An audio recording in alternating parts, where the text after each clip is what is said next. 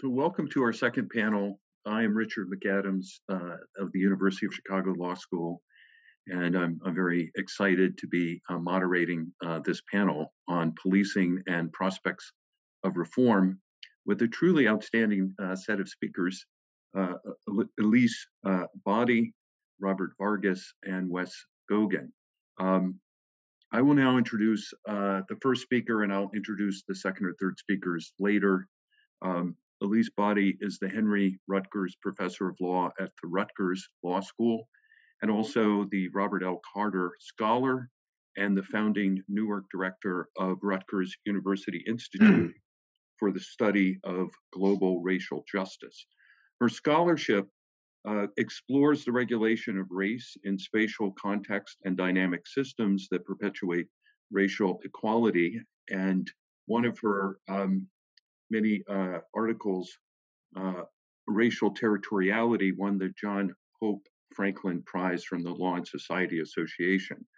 She will speak to us about territorial policing in Black neighborhoods. Professor Boddie. Thank you very much for the invitation to speak with you today. Thank you to the editors of the Law Review and to Professors Aziz Hook and John Rappaport, as well as Professor McAdams for moderating this event. So I, as Professor McAdams mentioned, I'm going to be speaking with you today about racially territorial policing in Black neighborhood spaces. Can everyone see okay? And if not, can someone just shout out that there's a problem with my video? Okay, hearing no objections. So the focus of my presentation today is going to focus on how Fourth Amendment doctrine in the Supreme Court's 2000 decision of Illinois versus Wardlow facilitates racially territorial policing, which I'll define in just a moment, throughout Black neighborhoods by granting police broad discretion to designate high crime areas, which limits or micromanages Black mobility. I'm focusing very intentionally on Black spaces, but the same kind of analysis could apply to other kinds of spaces as well, other racially identifiable spaces as well. So first, what is racial territoriality? I define it as a spatial system of racial control, either through domination or exclusion, that's based on racialized perceptions about where people either do or do not belong according to their race. It's important in thinking about the significance of racial territoriality to understand the centrality of spatial processes to the exercise of racial power and hierarchy throughout our history.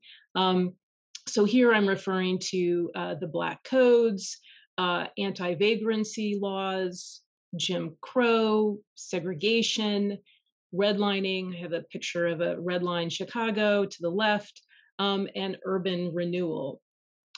My point here being that the subjugation of Black space limits the freedom of Black people to move about, which denies them equality and liberty in the expression of their full humanity. It also denies them the benefits of just ordinariness, right? The ability to just be in a way that is unstigmatized and denigrated.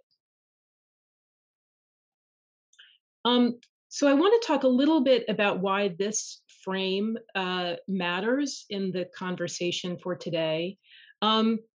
So the significance of racial territoriality is that it shifts law and policy to focus not only on the interactions between individuals, for example, police and residents, but also to consider how the spatial context for those interactions has an influencing dynamic.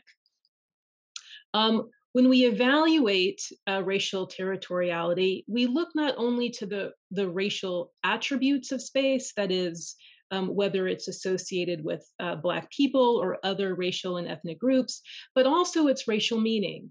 So for example, we tend to identify Black space as poor, disorderly, or especially in the context of policing, criminal space. And I have all of that in quotes. Okay.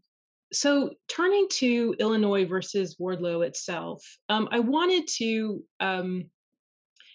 uh, talk a little bit about the facts of the case. And in particular, I want to focus on the significance of mobility and space in the case. Um, so in Wardlow, we had two officers who were working as uniformed officers in the Chicago Police Department. They're driving through a Chicago area, which is, and I have this in bold, which is an area, quote unquote, known for heavy narcotics trafficking to investigate drug transactions. And they were looking, supposedly, as they assert, for a crowd of people in the area, including lookouts and customers. And as they passed this particular street, one of the officers sees Mr. Wardlow standing next to a building holding an opaque bag. Mr. Wardlow looks in the direction of the officers and he flees. The officers then turn their car around. They run through an alley. They eventually corner him in a street. Mr. Nolan, Officer Nolan, gets out of the car and stops Mr. Wardlow. And then he conducts a protective pat down search for weapons because, and here's what's important, in his experience, it was common for there to be weapons in the near vicinity of narcotics transactions. The officer squeezes the bag, feels the bag that Mr. Wardlow is carrying, and feels a heavy, hard object similar to the shape of a gun. He opens the bag and he discovers the gun, and then he is arrested. The part of the majority opinion, what the majority opinion leaves out, are a couple of sort of key facts which were emphasized in a brief that was an amicus brief that was filed by the NAACP Legal Defense Fund. First of all, it was late morning, it was not dark, or it was not in the evening, the nighttime. The officers were not responding to a report or tip of criminal activity. They were not searching for a particular suspect. Mr. Wardlow was a middle-aged African American male, which is not mentioned in the opinion. Officer Nolan did not know Wardlow. And Wardlow was not violating any law or regulation at the time. And when he chased Mr. Wardlow, he did not identify himself or command Mr. Wardlow to stop. And prior to catching Mr. Wardlow, he did not see Mr. Wardlow make any effort to conceal or to hide anything. So as many of you probably already know, in Illinois versus Wardlow, the court held that a person's presence in an area of expected criminal activity alone is not sufficient to justify a Terry stop, but the fact that the stop occurred in a high crime area is among the relevant contextual considerations in a Terry analysis. And so what we have in the decision is sort of aspects of racial territoriality. We have what the court describes as unprovoked flight, of course, as we know, in a high crime area, which I reinterpret to refer to unjustified movement, that is, limitations on Black mobility in a guilty space, right? The high crime area as a guilty space. I think it's worth noting the dissent here. So two aspects of the dissent that I want to emphasize. One is the dissent's sort of recharacterization of unprovoked flight. And essentially what they say is there are entirely innocent explanations for unprovoked flight. Many folks in predominantly Black areas believe that justifiably that contact with the police can be dangerous, apart from any criminal activity associated with the officer's presence. And for a person who lives in a predominantly Black neighborhood, this sort of running from the police is neither aberrant nor abnormal. As to the dissent's focus on high crime area, the dissent says, even if the assumption is accurate that the flight occurred in a high crime area, it is insufficient because even in a high crime neighborhood, unprovoked flight does not invariably lead to reasonable suspicion. Again, there are many factors that could provide innocent motivations for unprovoked flight in high crime areas. And the dissent interestingly notes that the character of the neighborhood arguably makes an inference of guilt less appropriate rather than more so. So then again, there are innocent explanations here, and therefore there's some reason to question the basis for reasonable suspicion. Okay, so here I want to sort of look more closely at the sort of the premise of the Wardlow decision, and I'm relying here on a terrific article, law review article by Ben Grunwald and Jeffrey Fagan. That was published in the California Law Review a couple of years ago, The End of Intuition-Based High Crime Areas.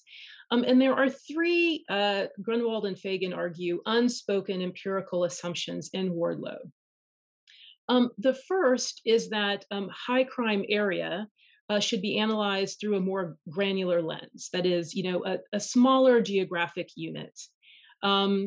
The second unspoken empirical assumption is that an officer's assessment of high crime areas is relatively accurate. And then the third is that officers' identification of areas as high crime should predict whether suspects are engaged in crime to satisfy the reasonable suspicion standard.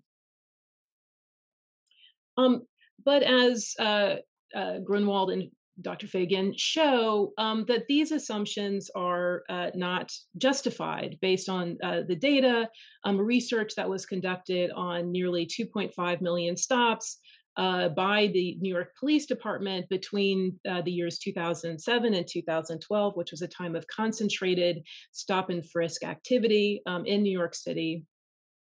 And what they find is really powerful, right?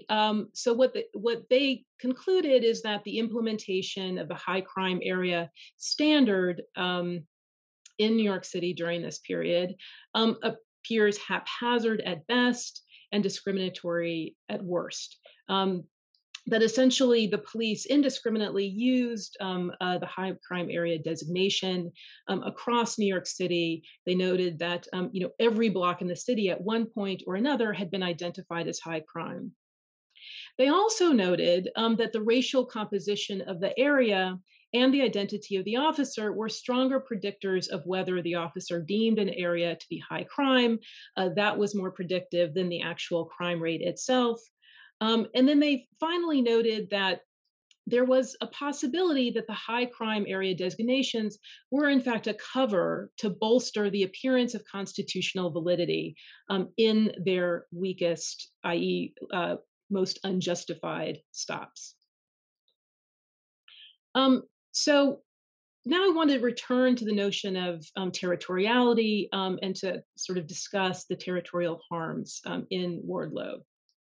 And the harms of Wardlow is that it enables the police to function not only as agents of racially unjust and ineffective criminal justice policies, again, referencing Grunwald and Fagan's research here. And these criminal justice policies don't only harm individuals, but it also reproduces and entrenches the spatial subordination of Black people in Black communities. And here it's important to note some research that has been conducted by sociologists who talk about the police as sort of not only responding to spatial environment, but also co-creating it. As police, Donica Gordon notes in her piece, The Police as Place Consolidators, police regulate the kinds of police people and activities found in particular areas. And as they do so, they produce and reproduce understandings of how orderly, secure, dangerous, or criminal discrete geographies can be. So in addition to responding to the environment, organizational activities actively construct it. So when we have, again, returning to the research by Grunwald and Fagan, right, when basically an entire section an entire geographic area is designated as high crime when that area is identifiably Black. What we have is policing that emerges as a racially territorial spatial system, right? Through stop and frisk, through the heavy repeated identification of Black people as suspect, that those policing processes reinforce racial territoriality, as well as spatial isolation and segregation itself.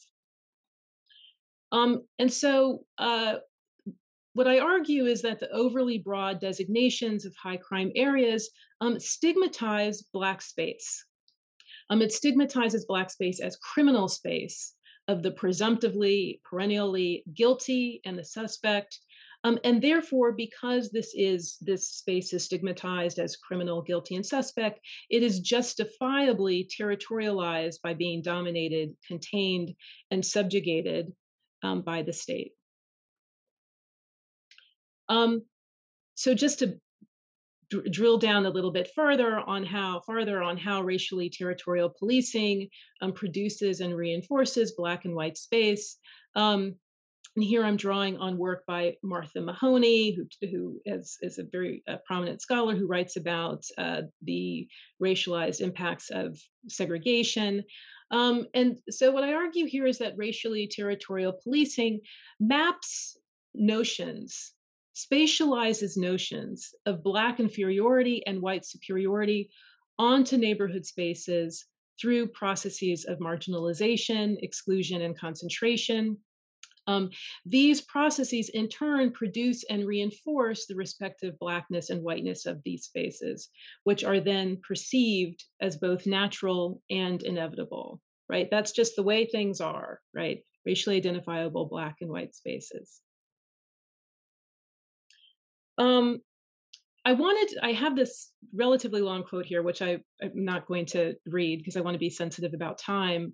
But the criminal justice system fails to really interrogate the notion of high crime areas. I've already talked about how policing constructs and reinforces the notion of criminality in Black spaces.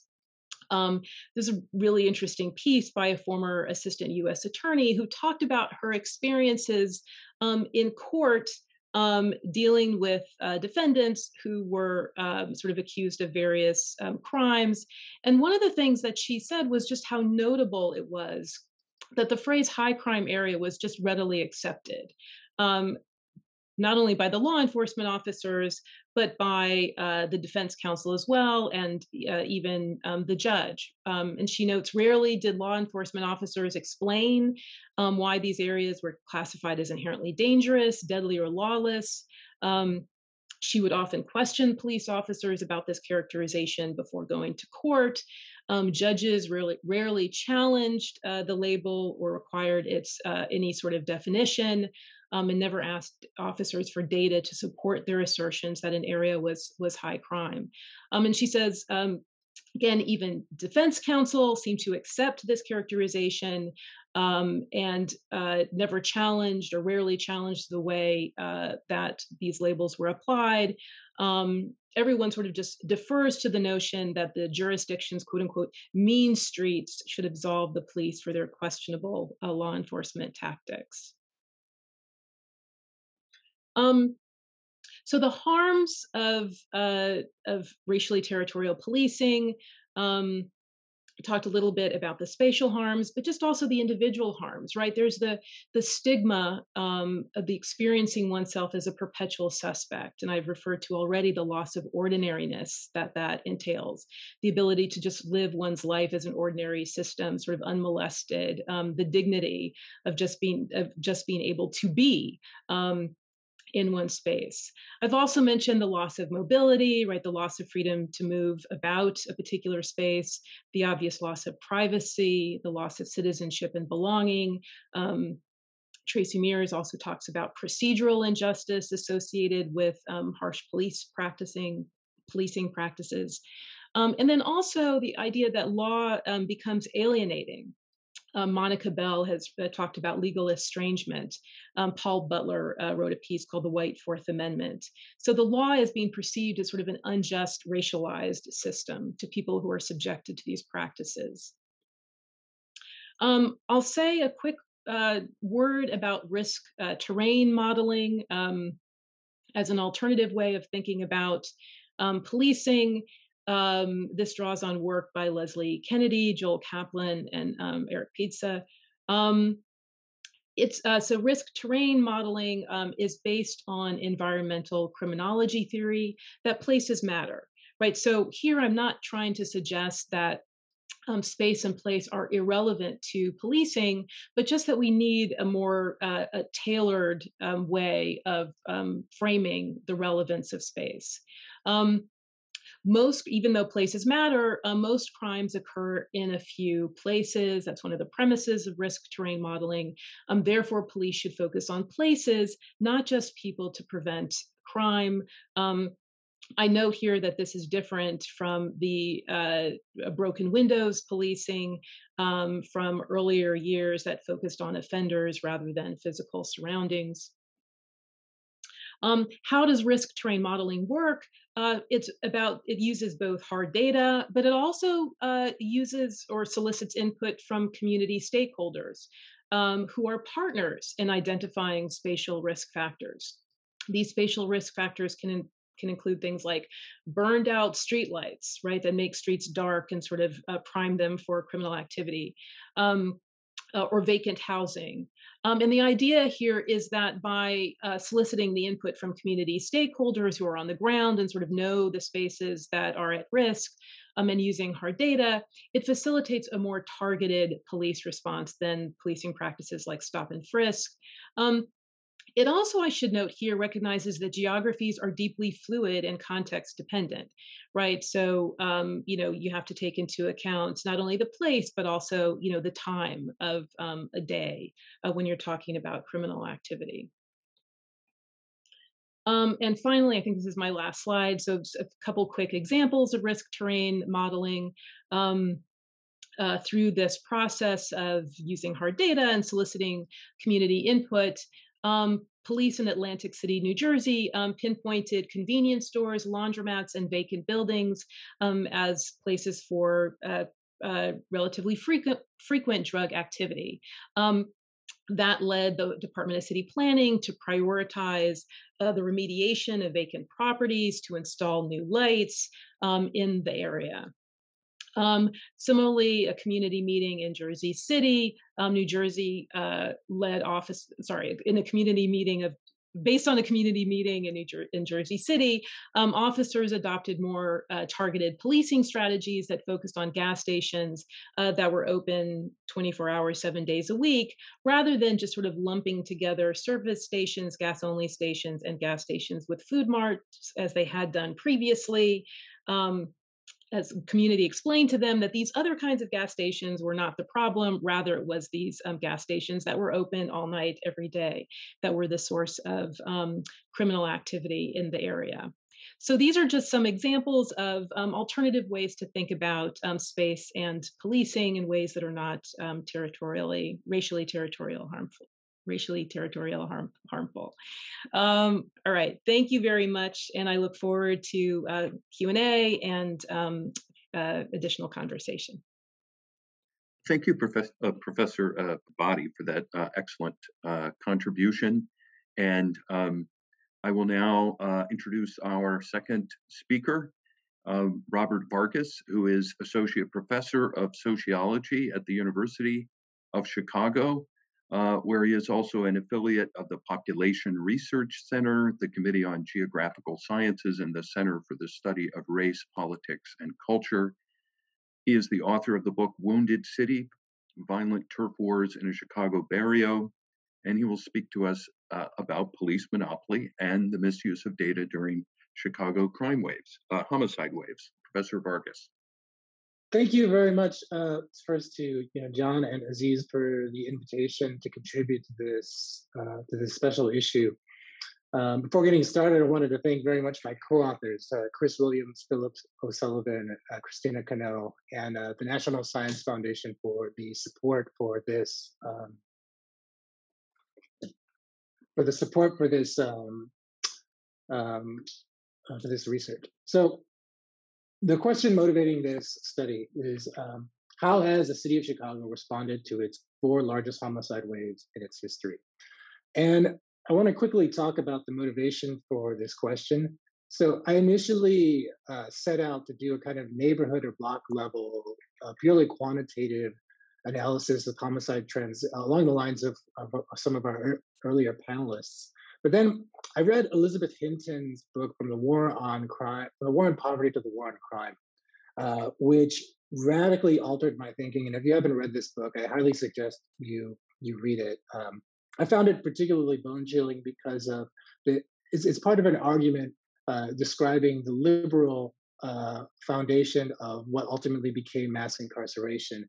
And one key component of her work was the role of liberal social science in generating much of the logics and the policy infrastructure that was set up for the expansion of law enforcement. And so I think, and so for that reason, I find it important, both for this study and for the field, when studying neighborhood geographies, city geographies of violence, to also couple that with the ways that the state is responding on the ground and either heeding or ignoring or manipulating the science to inform their interventions. And so by homicide spike, we refer to time period when homicide rates increase in successive years and suddenly end. So just with this basic definition, we identified 4 of Chicago's largest homicide waves. So one in the 1920s, one in the 60s, one from 1987 to 1992, and then a 4th in 2016. And then really quickly for the methods, we relied on a variety of archives, newspaper reports, Chicago Police Department's annual reports, some of the same homicide databases that Pat used earlier for his quantitative stuff, and then also Freedom of Information Act requests. And so a summary of what we found in each time period in terms of the city's response. In the 1920s, the story of violent suppression, 1960s of leveraging the civil rights movement and the fear of Black power into police expansion. Somewhat similar story in the 80s with gangs, and then in 2016, a similar kind of response to the Black Lives Matter movement. I'll get into specifics more of what I mean for this talk, and then end with some implications. So these are data that we geocoded with in collaboration with librarians at the Newberry Library in Chicago, using Lee Beenan's historical homicide database in Chicago. So we're able to actually geotag and aggregate to look at some basic neighborhood trends of homicide during the spike in Chicago in the 1920s. And as you can see, it kind of moves around a bit. There are periods when it's concentrated downtown, which at the time was considered kind of like a vice district, where there's a concentration of bars, and then parts in the South Side, which is the what was called the Black Belt at the time period, but also in other parts of the city, particularly some of the white immigrant neighborhoods of the city at the time. So what did City of Chicago do at the time? So Mayor Big Bill Thompson, he was known as, was mayor during the first 3 years of the wave. And if you lived in Chicago at the time, you would not have known that a violent spike was going on because the city didn't respond at all to it. There was virtually no news coverage of it, in part because Thompson historically is known as one of the most corrupt mayors in the city of Chicago's history, in part to his ties to organized crime. And so the government at the time did virtually nothing in response to this uptick in homicide. Mayor Dever, however, was elected in 1923, defeated Thompson as a reformer, and pledged to do something about the organized crime problem and the violence and the homicide that came with it. But as we saw from the maps that I showed earlier, the problem with homicide was occurring sporadically in different parts of the city. Despite this, however, Dever targeted the bulk of his response to the uptick in violence in Chicago's Black Belt, which is a stretch of South State Street from roughly Roosevelt to 35th Street now.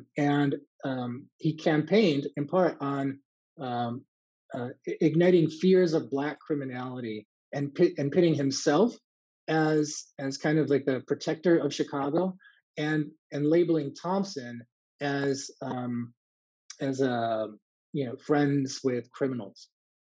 And so at the time, I feel like, okay, some of us might step back and say, okay, the tools of social science are not as developed in this time period or whatnot. But I think this case is really instructive because, as you'll see with the waves that we cover later, Chicago actually hasn't gotten very far away from this mode of framing and responding to its upticks in violence. So wave two happened in the 1960s. This is a very similar map to what Pat showed earlier. We aggregated this to community areas in order to compare this with data from the 1920s. And so, again, a similar story here, where year to year it moves around a bit. It never really stays in the same spot. Although there's some consistencies here with like Loop and Fuller Park having the highest rates of homicide during this wave. And in this decade was Richard J. Daley was mayor, who's photographed here sitting or talking with his police chief, Orlando Wilson. Now, one important thing to remember here is that there are many in the philanthropic and social scientific world of violence prevention today that claim that the city has not relied on the tools of science to address these issues, and then beginning in the late 2000s, whatever, is when science started to become taken seriously. Orlando Wilson was former president of the American Society of Criminology, and had taken the job as Mayor Daley's police chief. He resigned as dean of the Berkeley School of Criminology to take this job to reform the Chicago Police Department and assist Mayor Daley. So the relationship between social science and the police department actually goes far, far back than most of my colleagues who work in this area claim. And in this time period, initially, 1965-66, when homicide was starting to peak, Chief Wilson, through the use of the statistics and statistical reports that he was releasing to the public via the Chicago Tribune, actually ignored the initial uptick in homicide and claimed that, overall, the crime rate is declining, so that's okay. This homicide spike is something to not be concerned with. But as the spike continued in successive years and could no longer be something to be ignored, with an uptick that happened around the same time that civil rights demonstrations and anti-war demonstrations were peaking in the city in 67 and 68, that's when you saw the city of Chicago shift gears toward blaming the lawlessness of activists and civil rights demonstrations, blaming them particularly for this uptick in violence, and creating an environment where criminals are emboldened. And so in response to this, Daley, who at the time is very deeply embedded in the National Democratic Party, lobbies the federal government and the state government for more funding for police, which he receives, in addition to lobbying for stop and frisk legislation, and then forming these gang intelligence units. And these are the gang intelligence units that ultimately would become one of the units that John Burge formed, and as we all know, wreaked a havoc of torture upon African Americans in Chicago's South Side. Wave 3, from 1987 to 1992, similar kind of story here, where year to year, while homicide is spiking, it's moving around from area to area. But now we're seeing this pattern that is consistent with some of the earlier presentations of the violence being concentrated in mostly low-income, in majority low-income African-American neighborhoods. So what did the city do in response? So initially, the police came out and claimed that despite all of this talk of an uptick in homicide, that if you actually compare the total number of homicides in Chicago in 1987-88 compared to the total number in the 60s, there are actually fewer homicides. This is totally ignoring the fact that Chicago's population had increased by nearly half a million to nearly a million. But this is kind of the sense of the logic and the way that data are used by the police department. But I would also add the way that they're allowed to get away with these egregious errors in terms of statistical calculation, both in terms of silence from the media and silence from social scientists. And so, like previous waves, the Daley administration, now this is the son of Richard J. Daley, Richard M. Daley, similarly blamed the uptick in violence on youth gangs, but also, like his father before him, expressed or attributed blame to the uptick in violence to these to soft approaches to crime. So this memorable quote here from Mayor Daley in the late 80s, where he said, "Remember the stories about the social workers complaining, oh, you're picking on the poor kids." He's referring to the war on poverty in the 1960s. Now they're 40-year-old gangbangers running narcotics, and they're not afraid of me or anyone else. His police chief, Leroy Martin, after a visit to China at the time, praised them for executing drug dealers by firing squad, and was quoted by the Chicago Tribune as saying, "We need to take a look at the Constitution. Maybe from time to time we should curtail some of those rights." And the city of Chicago did that. The Daley administration passed an anti-loitering law that was ultimately struck down a few years later by the Supreme Court. But again, what we're seeing here is just a similar pattern of demonizing, particularly demonizing Black communities, creating policies of punishment, and really egregiously misusing data and science to legitimize these kinds of interventions.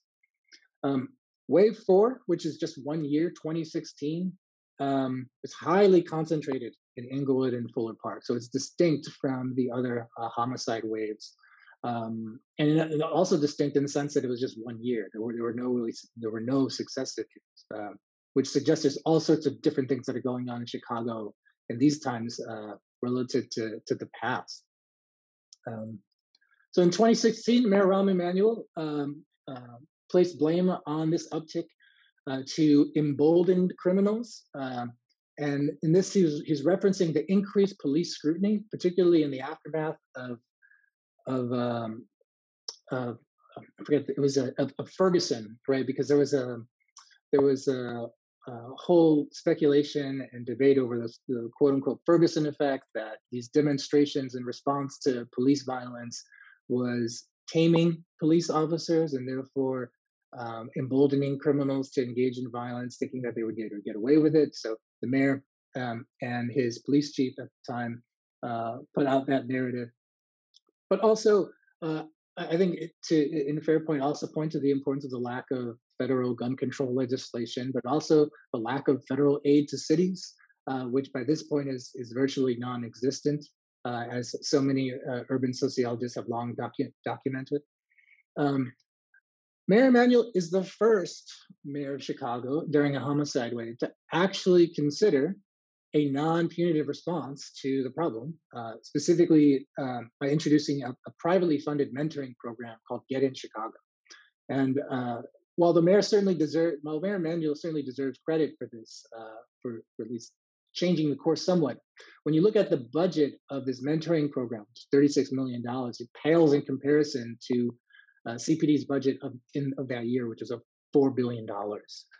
So while we're moving the needle slightly, there's still quite a lot that the city has to do differently to kind of balance that. Mayor Emanuel also placed 619 more officers onto the streets, and at the tail end of this, received some funding through private donations to establish strategic decision support centers, which which infused communities with surveillance technologies like ShotSpotter and surveillance cameras in an effort to try and decrease research response times to shootings and whatnot, which we're seeing in the news with the result of Adam Toledo's killing by the police, which was triggered by a ShotSpot alert. That the viability and the efficacy of these technologies is becoming increasingly under question. While the focus of this was homicide waves, I wanted to alert you all to something that's happening right now that is a continuation of this history right now, which is the spike in carjacking that the city of Chicago has been experiencing ever since the beginning of the pandemic. And on the left hand here, it's a map produced by the Chicago Tribune of the quote unquote carjacking problem. And as you can see, the map is incredibly misleading because it creates the appearance that carjacking is happening everywhere. And so the Chicago Police Department similarly showed these maps everywhere, talked to the city council that is saying that this is a problem that's being caused by bored youth who are carjacking cars because to engage in joyrides and whatnot. But a simple map produced by my data scientist, Brian Finati, showed that when you just look at basic rates by census tract, it shows that, again, that Chicago's predominantly Black and brown communities are actually the ones most afflicted by carjacking. This is not a random kind of occurrence. But again, what we're seeing here is the same playbook, which is playing to fear in order to justify a punitive response to governing low-income communities of color. I have a few minutes left, so I'll get right to the implications. Just one important implication. I think it's really important to convey here that there's no shortage of social scientists in the Chicagoland area to call out the errors in the Chicago Police Department's use of data. And through a Freedom of Information Act request, I was able to acquire the data user agreement signed between the University of Chicago and the Chicago Police Department because as some of you may not know, the researchers at the Harris School collaborate with the Chicago Police Department and rely on and provide data support in a variety of different arenas. And as part of this data sharing agreement, there's a really important, I think, clause here that I'll read to you that states nothing in this agreement creates any obligation on the part of the Chicago Police Department to provide information. With or without cause, CPD retains the right to require the immediate return or destruction of all copies of the information obtained under this agreement, take such actions as it deems appropriate to protect the security and privacy of this information, and enforce the terms of this contract, and refuse any future requests for criminal information from the requester. Now, when I spoke to this with, I had attended an information session on data user agreements at the University of Chicago, where the lawyer had mentioned that the University of Chicago very much values academic freedom and doesn't want to sign data agreements that places constraints upon researchers on what they can publish. And when I asked whether language like this is common in data user agreements, they actually told me it's not. So stipulations that the agency can take away data at any moment are common. These data agreements are common because of concerns over confidentiality. But an additional assertion that the agency can bar someone from ever receiving data ever again kind of goes a little bit further, again, to in some ways disciplining and constraining our researchers. And so what are some big picture implications from all of this? So if we're trying to think about how can we prevent this, how can we move things differently, do things differently, I think ultimately what is at the root of this is this pattern of city leaders governing the city of Chicago through fear, which is catering to your constituency, showing the evidence of policy success by creating a feared other and regulating them and punishing them and creating metrics of punishment in order to show success and get votes tallied for you. And Jonathan Simon writes about this This is a tried and true and unfortunately politically effective strategy that I think many view Republicans as being particularly effective at. But in reality, what some of our research is showing is that this is equally governance tactic that's applied by Democrats and folks on the other aisle. I think we need to have some important questions and debates over data user agreements and the academic freedom that they provide researchers with respect to questions on violence and on police accountability. And I think I want to also make an important point here, because I think so much of the research, so much of the talks today are focused on neighborhoods and geography and blocks, and it's a tradition that comes out of my department, right? The Chicago School of Urban Sociology. I would argue that that work's important. I would argue that I think to really make headway with these problems, I think we actually need to embrace more the work of Max Weber, who describes the state as having a monopoly on violence. And I think in the 21st century, this age of data that we're living in, that this manifests as a monopoly over data and the ability to regulate, control, and discipline who does what with Chicago Police Department data. And this means research enterprises focusing on scrutinizing data systems and data governance, and stepping into the arena instead of trying to be dispassionate, distanced researchers. And then last slide, real quickly.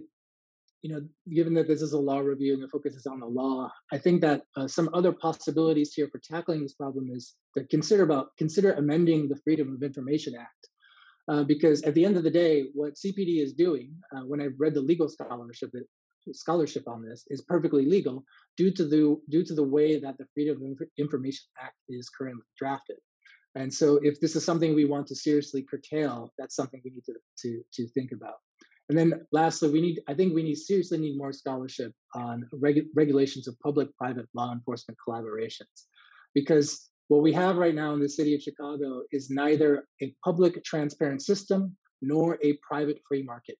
It sits somewhere in the middle, and which means that it's not subject to market competition from other entities that want to provide public safety, and nor is it subject to transparency by citizens and advocacy groups.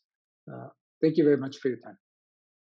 Thank you, Professor Vargas, for that compelling contribution. I will now introduce our final speaker, Wesley Skogan, who is Professor Emeritus of Political Science at Northwestern University and also of their Center for Legal Studies and their Institute for Policy Research. He is the author, I believe, of 7 books, several of which are focused on policing in Chicago, and most recently he's edited volume on policing in France. His remarks are titled Prospects for Reform, the Collapse of Community Policing in Chicago. Professor Skogan. Thanks to all the Zoomers who are hanging in there for this discussion. I think it's been terrific so far, and I'm looking forward to this afternoon, as I'm looking forward to lunch.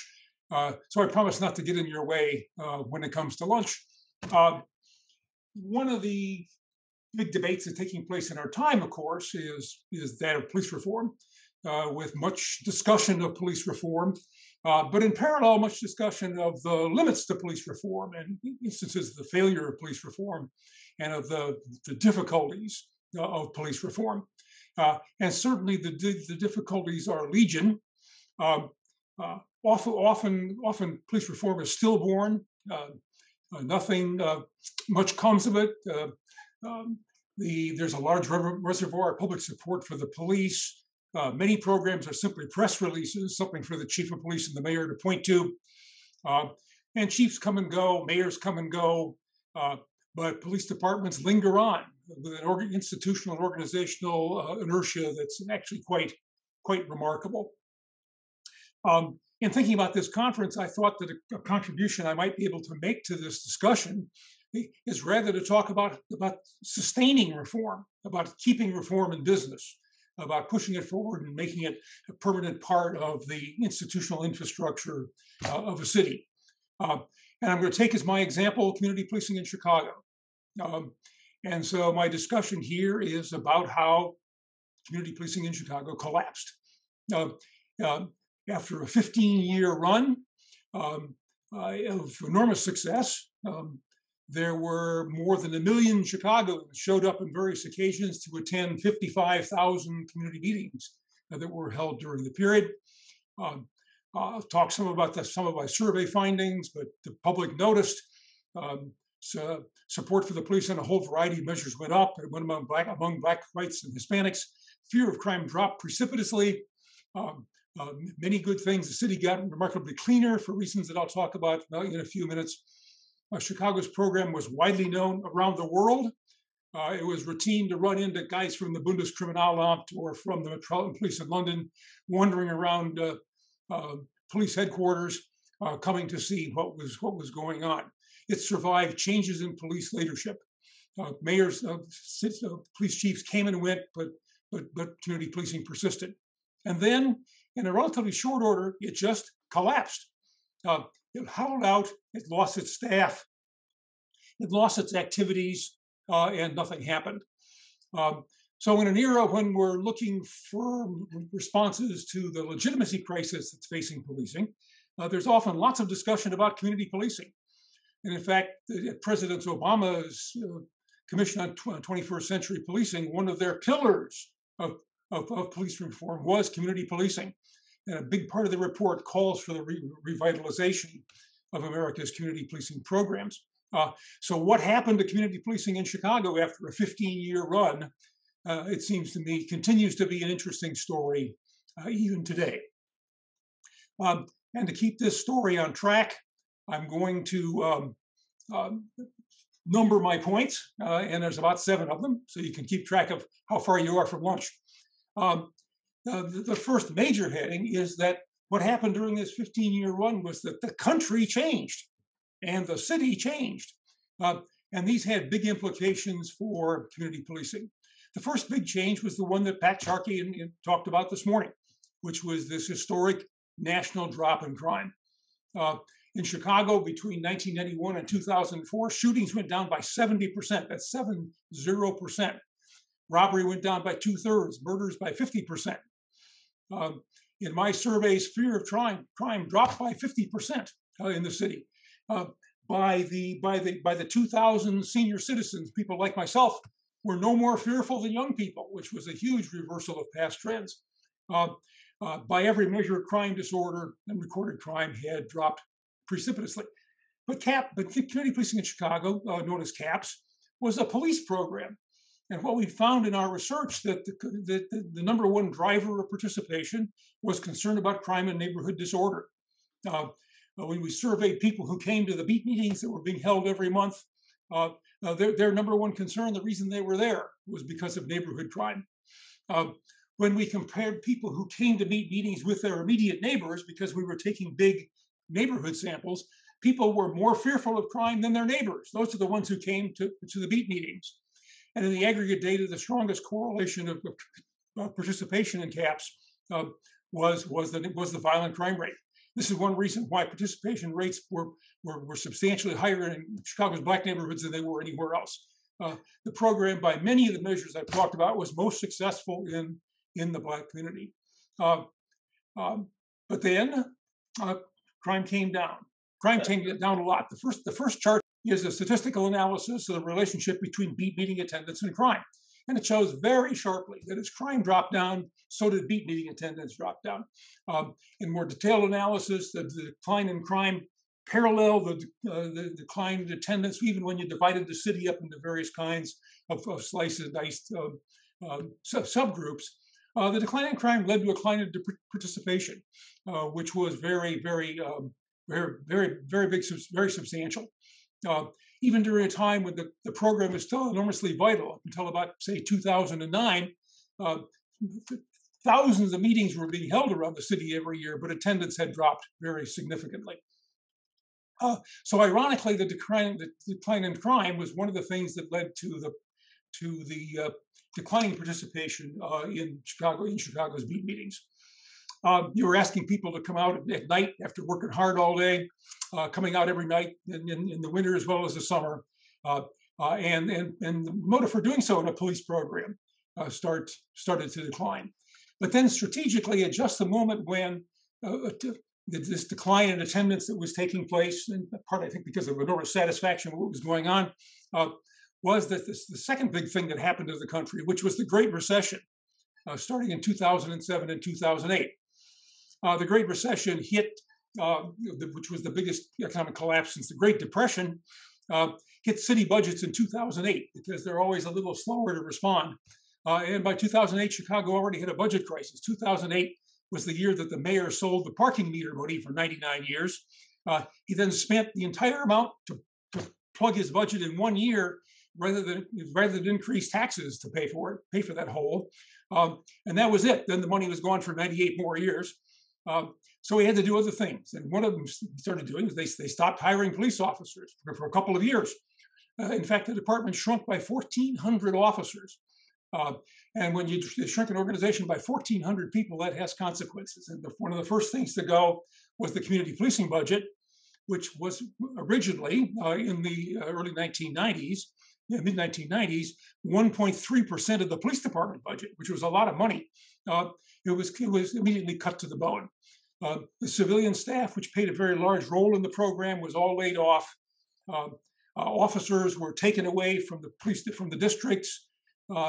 The headquarters unit that was monitoring and supervising community policing was disbanded. The public meetings that were being held, by this point there had been 56,000 of them, were cut back. They went from monthly to quarterly.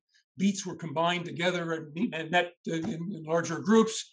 One officer would attend. Everything having to do with liaisoning between community policing and other community groups disappeared as the staff disappeared. And between 2010 and 2015, attendance went down by 50%. The second chart I'm going to show you is that people noticed. I did surveys in 2003 during CAPS's really high point, and followed that up with another survey in 2015, asking the same question, showing that people still remembered CAPS. Overall, Chicagoans' recognition was 87%. Knew what I was talking about in the survey. When asked if the beat meetings were going on, everybody said no. So the public noticed, they knew about CAPS, but they noticed that beat meetings weren't going on. So that's the combination of decline in participation due to the decline in crime, then intersecting with the Great Recession and the collapse of staff report for the program were the two big national forces that undercut community policing. And I might add that in particular, the budget crisis was a nationwide one. I wrote a paper for President Obama's commission. It was called "What Happened to Community Policing?" And it was clear at the time of the commission in 2015 that if you use the internet to study the country, what was going on in police departments everywhere, which was that they'd all cut their community policing programs. They all had virtually disappeared. Everybody said, oh, we're still doing it, but we no longer have special units and we no longer have public meetings. So this was not Chicago's unique reaction to the budget crisis. It was a countrywide one. Other things happened that were more specific to Chicago. This category is that the policing changed and the police department changed. And both of these also stuck arrows in the back of community policing. The first was leadership turnover. The original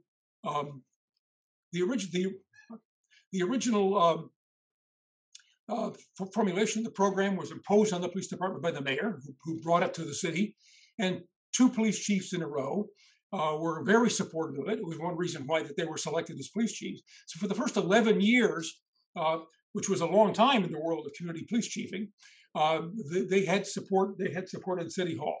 But then, for reasons that I detail in my paper, the agenda changed, and three chiefs in a row came along who had no investment in community policing whatsoever. I blame one of them on the Chicago Tribune, which in 2003 created a phony crime scare, created a phony crime wave, which caused the mayor to take his cheapest response, which was to choose a tough-talking police chief. Was cheaper than doing anything else with the police department, so that's what he did, and that placated the Chicago Tribune. But it was one of the reasons why there was turnover in support at police headquarters. Under that police chief and two more, the police department shifted to a CompStat management model, which was numbers driven, plus aggressive stop and frisk. especially after 2011. So leadership turnover in police headquarters was important. Another important point was the city reorganized its service delivery. Early in the life of community policing, if you had a problem, you went to your beat meeting. The officers there filled out a form, and within 24 to 48 hours, your problem was fixed. Your street light was out. You had rats in the alleys that needed poisoning. There was graffiti. There was a lot of noise from a local noisy bar. These were all things that were dealt with by Chicago's beat meetings, which took a very broad scope about what public safety was. But what happened in the 2000s is that began to shift to 311. It shifted out of the police department. It shifted out of beat meetings. They no longer heard complaints about these things because you call 311. The 311 system was good for the city. It was very effective. They were very effective at pushing around the city bureaucracies to being responsive to city complaints, but it left the police department. And going to beat meetings, one of the big reasons people went was because they could fix a problem if they went to beat meetings. And the beat meetings often discussed things like rats in the alleys and graffiti, because the police department knew that they had to be responsive to what the public was concerned about.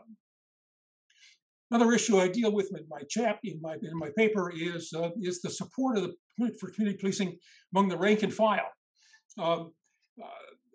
Often it's seen that police programs fail because it's opposed by police officers. That it's difficult to get them to do new things, to change their routines. We think that reform programs can be very popular with the public, but not particularly popularly internally. Well, I reported on some surveys I've done of Chicago police officers during this period, including most recently in 2013. And my judgment is that the support among the rank and file was not terrible. Dubious, but not terrible. If you saw my really great chart showing what police think about community policing, what you would see was, well, if they were to, would they volunteer to do this if they wanted one of their opportunities? Well, 56% said maybe. But when you went down a couple of questions on the scale to, is this really important for the department's strategy for dealing with the public in Chicago? 70% said yes. And I talk a little bit about the union politics with this regard, which is actually very favorable. During the first decade of the program, they actually had the support of members of the executive board of the union. Union elections were fought with nobody ever mentioning community policing as an issue. The police unions at that time stuck to bread and butter issues. They were vocal supporters of it. And the chiefs that were responsible for the first 11 years of the program were actually quite popular with the rank and file, which probably helped a lot. Then the final point, community policing lost its place in City Hall. I talk about the mayor wearing out, losing his focus. Earlier, there had been status meetings every month held at police headquarters at City Hall. The mayor would bring in the top police officials and everybody who was involved in managing it. My evaluation team was there to give our feedback on what we thought was going on. And this continued until about 2000. But after about 2000, the mayor's attention turned elsewhere, and I talk about that. And about the time the economy collapsed, he was visibly tired and getting ready to leave. And in fact, he did. His replacement by Rahm Emanuel, of course, was the final spike in the heart of community policing.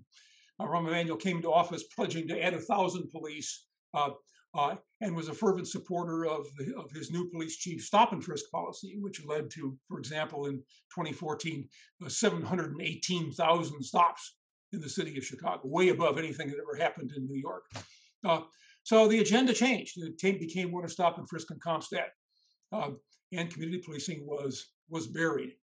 So in sum, I would say, the country changed, and the crime plus the Great Recession was really important. I'd say the Great Recession was certainly the number one factor behind the collapse of community policing. Number two was when City Hall lost its focus, and when new police chiefs brought in by City Hall lost that focus. And the leadership was no longer behind it. It started to spin its wheels, and whenever there was a chance to steal some resources from it, they did. The mayor stepping down and bringing in a new mayor with no experience in municipal administration and no experience in policing, he relied on his police chief that he brought in from New York. They didn't do community policing, neither did his new police chief. And that was the final straw. In the paper, I'm thinking about how much I want to wax on about what's happened after the collapse of community policing, because it's a plenty juicy story with lots of I think interesting detail. But community policing in Chicago is, while not dead, on life support, is actually showing somewhat of a renaissance. Following the shooting of Laquan McDonald and the other pleasantries that took place in Chicago, starting in 2016, there's been 3 new chiefs of police, yet another new mayor, and the fair amount of resources has gone into restarting community policing and bringing it up to speed. It ran into the COVID like everything else, and believe me, community policing is hard to do when you can't meet with people. So we're going to have to watch and wait and see about what this renaissance in community policing might look like. But the city was certainly struck by the legitimacy crisis and certainly knows it has a legitimacy crisis and is looking again, I think, to community policing for how to fix it. So the next time you do this conference, there may be some report about the renaissance of community policing, that sort of post-collapse period where maybe in the search for legitimacy and the need to do something, we return again to the solution of the early 1990s, which was community-oriented policing. Thank you.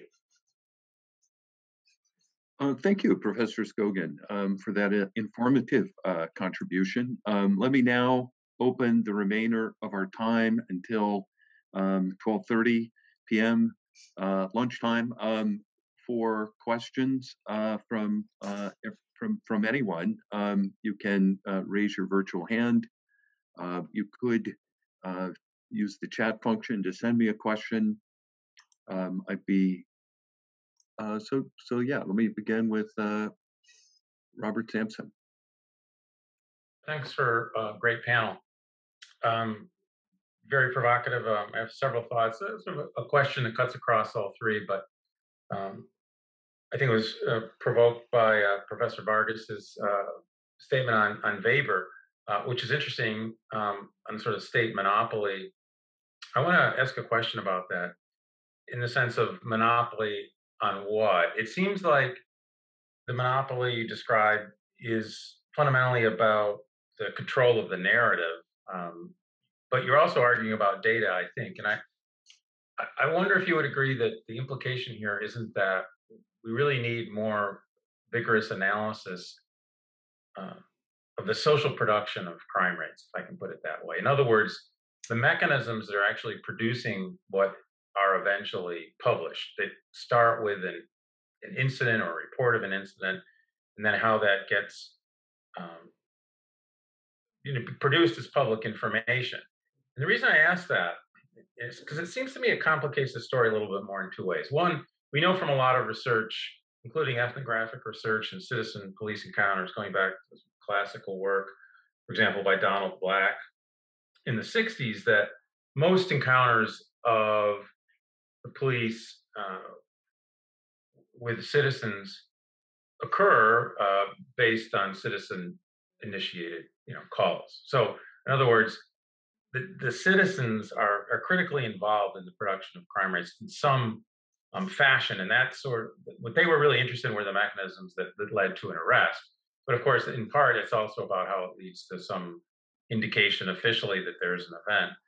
The other thing, which I think is fascinating, is that, and this is recent, really, in the last 10 years or so, is the massive public nature of data. I mean, right now in the Chicago data portal, pretty much almost instantaneously, at least the next day, incidents are now on the portal that the public can map. You have addresses, where property crimes occur. So those are sort of algorithmic in a sense. They're computerized, are going up. There's not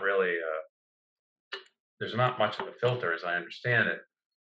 So the fact that citizens now have more control over the information, the public now, that is to say, can go and can analyze this data, produce their own maps, can challenge the narratives. And if you think about the narrative that the city has tried to impose, or did try to impose, about police killings, that was challenged and dismantled by the public. And so I guess my question is about sort of the bottom up, because your description, or at least analytic frame, seem very top down, right? Which is appropriate, but isn't it really more the interaction of the two? Or at least that's my question, because so much of what's happening, it seems like you didn't leave enough room for the challenging of those narratives, but also the availability of the public to analyze the very same data and come to alternative conclusions. For example, the carjacking, which in fact, I love that map you showed that said, hey, but wait a minute, it's actually not what is said. Is that linked to the fact that so much of the official interactions and the way incidents come to be have to do with citizen calls? And it relates to the last presentation from Professor Skogan on 311 calls. Now every city pretty much has these. So much of the volume, so much of the demand. So I'm basically asking about the citizen demand function, if you will, and how that fits into it, coupled with the explosion in the public nature of data. And I guess I'm sensitive to that because when I was first studying, like plotting where do homicides occur, I had to go through torturous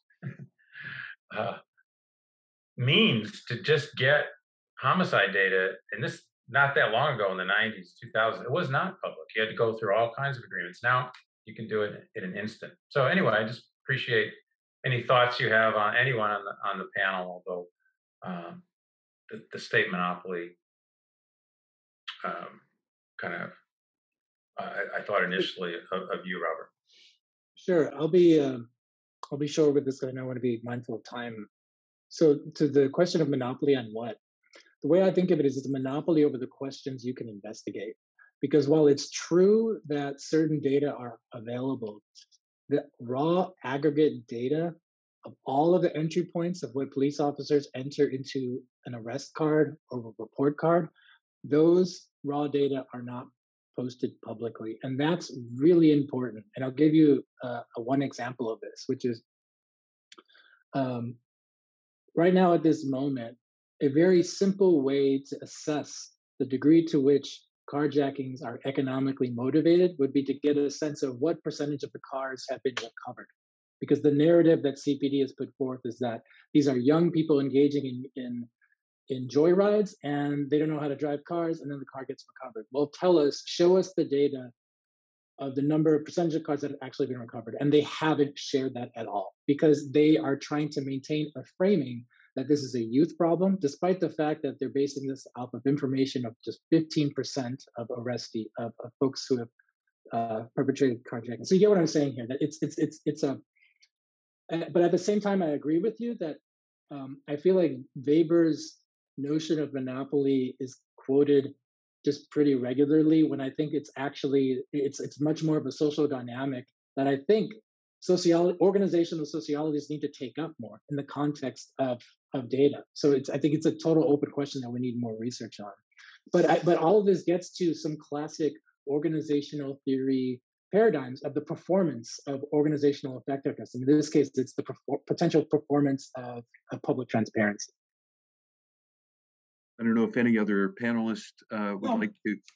I'd like to just pick up a little bit on Rob's point, is that there is continuing contestation over this. This is not something that civil society has taken laying down, and it's won some significant victories. The original Chicago Police Department strategic subjects list had a spike driven through its heart by public discontent, dissatisfaction, lawsuits, and activism. Their attempt to form a replacement gang member database is totally mired down in opposition and complexity and lawsuits and people being dubious about whether this is a worthwhile thing to do. The debate over the creation of a public police shootings database is one where the Inspector General for the city of Chicago has taken the warpath against the city, along with city aldermen, to try to force the city to open such a database, to create it, so that these are not this data universe that Rob Sampson's been talking about is widely known publicly. The city is filled with data journalists. If you want to know where people where their cars are towed on snow day when it doesn't snow, data journalists have come up with big reports on that. If you want to know where people are getting citations for bicycling offenses, I'll tell you where. In Englewood, they're getting citations for bicycling offenses. You can find all these things, and data-driven journalism are producing reports all the time. So the transparency here, it's not like this stuff is hidden. This stuff leaks out and is being analyzed and reported really all over the place. Let me call on another questioner, Adam Davidson. Hi. So I really appreciate all of your presentations. They're very fascinating. This is, I think, motivated by Professor Boddie's presentation most, but sort of everyone's really, because I'm trying to think of how we put together, I guess, the dichotomy between the criticisms of the use of the label of high crime neighborhoods with what seems to be the empirical reality of crime being very concentrated in particular neighborhoods, especially in Chicago. And so I suppose one way I've tried to sort of put these together is that maybe police are just getting it wrong. Maybe they're just using high crime neighborhoods as a proxy for race or economics. But if that's the case, then I don't see why we couldn't just say, oh, you just have to teach the police which high crime neighborhoods are actually high crime neighborhoods. And if we do sort of match up the labeling with the empirical reality, and we say we still don't want them to use this label for whatever reason, I suppose I'm wondering what that reason should be. And maybe it's just that this is coming as a result of, decades of disinvestment and segregation along racial and ethnic lines. But I'd love to hear your thoughts. So I can start, and thank you for the question. So, and unfortunately, I did not share my screen when I thought I was sharing my slides. So you couldn't see all the really great slides that I had that would answer your question. No, I'm just kidding. I'm sorry about that. Yeah, no, that's my fault. So I wasn't trying to contest, and I thought I had said this. I wasn't trying to contest the use of space as a relevant factor in policing activity. When I was sort of the Grunwald and Fagan study, what it suggested was that sort of the designation of high crime areas was too broad and did not align with the actual crime rate. And so I think the point here is about the amount of discretion that we invest in police, sort of uninterrogated discretion that we invest in police. And your point about let's just make them aware of where the crime is well taken, although there's some indication that in New York City, under the stop and frisk program, that police were using the high crime designation as a cover for stops that were probably unconstitutional in some respects. So when I talked about risk terrain modeling, what I was really trying to emphasize is that there are ways to take space into consideration that are more targeted and also rely on community input and data. So I think there are ways to do it. It's just that the high crime area designation, because of the level of discretion that has been vested in police officers through Wardlow and through other cases, means that is not does not align with actual crime. I just want to make one quick comment in response. Hits on a lot of themes, which is that I would really highly recommend reading Sarah Brain's book. It's forget the title of it. Predict and Surveil. It's on the use of LAPD's use of big data and these sorts of things. And I think Wes could probably agree with this, that like that the way that data and science is used in police departments is messy. And the technologies that are used come and go. Like 1 year they're focusing on this and this technology, and then funding runs out for that one. The federal government grant runs out for that one. Then they move on to the next thing, and then they move on to the next thing. And so I don't think it's a case of some police chief sitting in a tower controlling in this top-down story of like, oh, we're going to control I think it's really ad hoc, but part of it is, and this is what Sarah Brain's argument is that it's being driven by in part by the private sector, and this is why the calls for reform fall on the deaf ears of abolitionists, because the reform is just the next technology, it's the next government program, and the police always have kind of like the advantage of being the ones as the gatekeepers of the data. So by the time someone can call it out, then 10 years later we're back where we are, and then the cycle continues and continues. Let me call on R. Del Rio. Yes, hello. This is a great panel. I'm Richard Del Rio from FSU, Florida State University College of Medicine. So my I don't so much have a question. Actually, it's a question and a comment. If Robert Vargas could elaborate a little bit more, I didn't catch that part where he's talking about the questions that the police weren't willing to provide data for, and the comment regarding monopoly of data. One thing I just wanted to mention was a common strategy of partnerships between municipal authorities and nonprofit entities, which can kind of be used as a shield, where there's kind of a middleman, a designated middleman for the data that then serve as a gatekeeper. And that's it. Yeah, sure. I mean, just really quickly, I would say things like the like body camera footage, or the immediate release of use of force, or even data on where police officers patrol. Like I've always been curious to be able to spatially map the routes that police officers take on their cars to see where they're actually legitimately patrolling, in order to assess questions concerning citizen contact with police. But again, we can't investigate that because we don't have access to those data, and the folks that do have access to those data often are required to sign these very constrained data agreements. Let me just say that the district commander would sure like to know where his cars are going to. Your lack of information about that problem is legion. But you get everything about destinations from the 911 center. I mean, there's 6 million citizen calls to the 311 center every year. They dispatch about 40% of them, and it's a flood of data that tells a lot about a lot. Let me call my colleague Aziz. Hi, thank you very much for a terrific panel.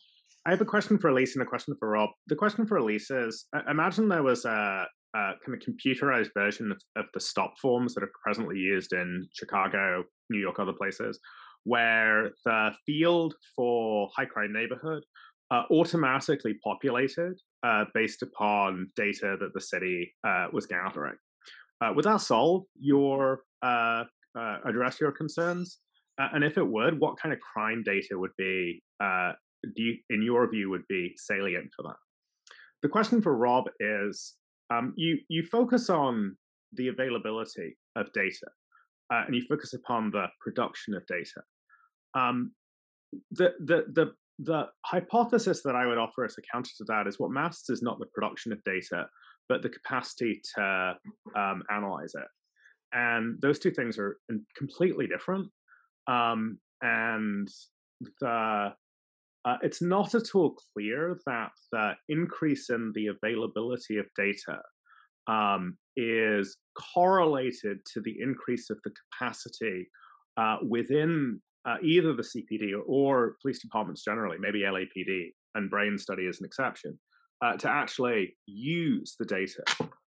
So I wonder if you could say something about the relationship between production and processing. So I guess I can go first. So if there were a sort of if there's computerized data that allowed police to identify where high crime areas were and the nature of crime in those areas, I mean, I think that would be an argument for having a little bit more. I don't want to use the word trust.